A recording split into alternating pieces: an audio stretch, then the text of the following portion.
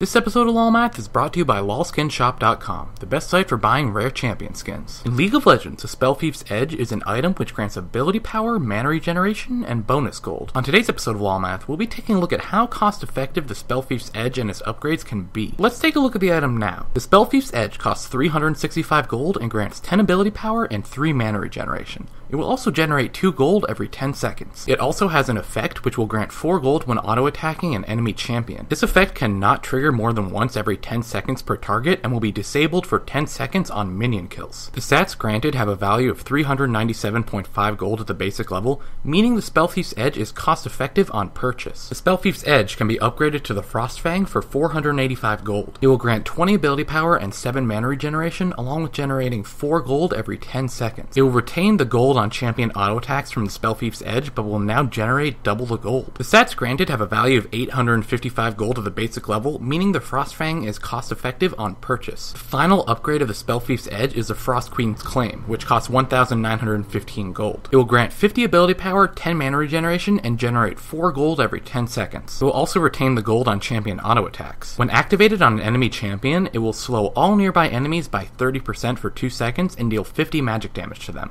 This ability has a 60-second cooldown. Stats granted have a value of 1,687.5 gold at the basic level, meaning one must have the Frost Queen's Claim for 9 minutes and 29 seconds to be cost effective. This value will be reduced by 20 seconds each time gold is granted from champion auto attacks. Overall, the Spellthief's Edge and Frostfang are cost effective on purchase, while the Frost Queen's Claim will take no more than 9 minutes and 29 seconds to become cost effective. Make sure to like this video if you enjoyed it, and subscribe if you'd like to be informed whenever I release new videos. Click the annotation on the screen if you'd like to see the previous LoL Math episode. You can also like LoL Math on Facebook, follow me on Twitter, and watch me live stream on Twitch. Thanks for watching this episode of LoL Math.